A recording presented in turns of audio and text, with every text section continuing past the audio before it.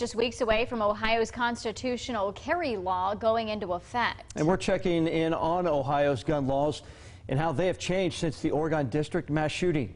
2 News reporter Allison Gans joins us here in the studio with team coverage on what laws we have and what's next for Ohio. Allison? Ohio's law allowing anyone 21 and older to carry a gun concealed without a license goes into effect on June 13th. This bill is a complete opposite from the plan Governor DeWine proposed following the 2019 Oregon District mass shooting.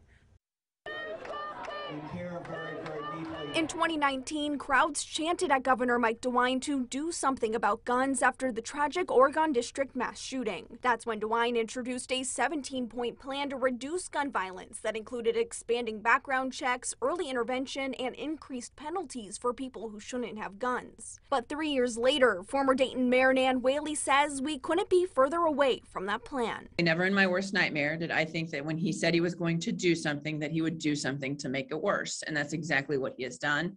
Our communities are less safe. DeWine's Strong Ohio bill expired without any action by state lawmakers last year. Instead, in January 2021, DeWine signed the Stand Your Ground bill into law, removing the requirement to retreat before using force in self-defense. And this year, DeWine signed the constitutional carry bill into law, which starting June 13th makes it legal for all Ohioans 21 and over who are legally allowed to possess a handgun without a permit. Legislative Affairs Director Rob Sexton with the Buckeye Firearms Association says these were laws they were fighting for. The closer we can get Ohio to living up to the words of the Constitution, which gives all Ohioans the right to keep and bear arms to protect themselves, the more we'll be pleased. DeWine declined to comment to 2 News. Instead, we were referred to this statement on the Texas school shooting posted on his social media, saying in part, quote, "Fran and I will keep the victims and their families in our prayers, and we ask all Ohioans to do the same."